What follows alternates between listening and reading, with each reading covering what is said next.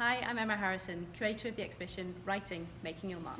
My favourite item in the exhibition is this lovely piece of machinery. It's the double pigeon Chinese typewriter. This particular example was manufactured in Shanghai in about 1975, although the model was in manufacture from about the early 1960s. It's called Double Pigeon because that's its brand name. As you can see at the front here, there is its logo, Double Pigeons. The invention of typewriter is incredibly important to the history of printing. It democratized print technology, taking the technology of movable type and putting it into the hands of the individual.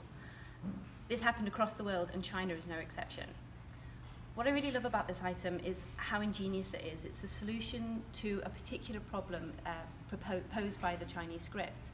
Instead of having an alphabet of 26 letters or thereabouts, Chinese has thousands of different characters. So in a Chinese typewriter, there are no keys. Instead, there's a tray bed of over 2,000 different pieces of type, which you pick up using a roving selector tool.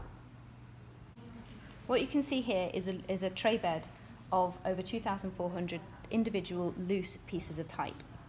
So the idea is that they're arranged according to similarities in their structure and also in their frequency of use.